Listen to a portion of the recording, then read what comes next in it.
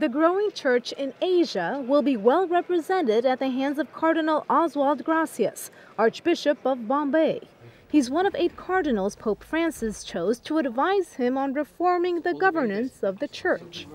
I was surprised and humbled, but of course if the Holy Father wanted any assistance, I was ready to give that assistance, and I hope I'm able to help. I don't know how much I could help, honestly. Gracias has been the Archbishop of Bombay, his hometown, since 2006, and Benedict XVI made him a cardinal the following year. The cardinal is well known as an outspoken critic of violence against women in India, and also for promoting interreligious dialogue. During their first meeting, he hoped Pope Francis will take into account the needs from each corner of the world. He will be the one deciding, evidently, but we can bring the aspirations of the local people, the expectations of the world, what is the mentality of different cultures. I come from Asia.